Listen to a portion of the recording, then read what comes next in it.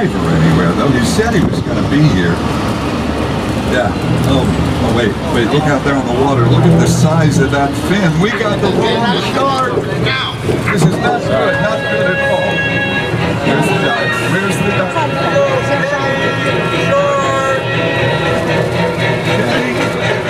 Okay. Oh, that looks like he must really smart. Oh no, they've killed Kenny.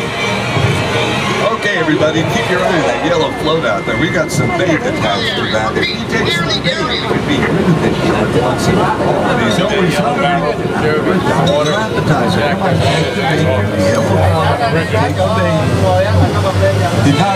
Not the fear that gas jet's loose. Shark is causing so many problems. Fire? What other problems could that shark possibly cause?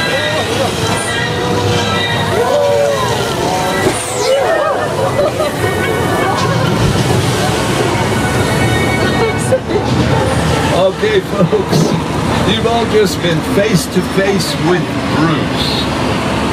Bruce is the mechanical shark that terrorized millions of moviegoers in Jaws. He's working fine now, but when we were filming, well, here's Steven Spielberg.